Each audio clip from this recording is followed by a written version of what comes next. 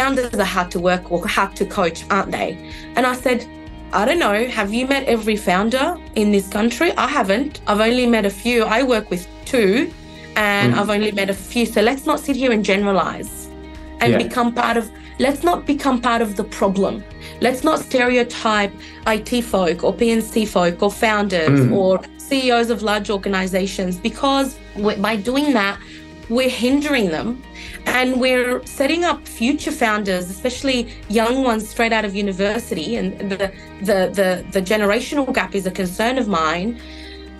When the younger generation is looking at the criticism, even in politics, if you like, I'm not going to go there, but if you're looking at the criticism that someone in the arena is getting, my worry is my kids are going to look at that and go, oh, gee, it looks like it sucks to be a founder, because all you do is just get told that you're a stereotype of you're an innovator or an inventor or a genius, therefore you have no emotional intelligence, for example.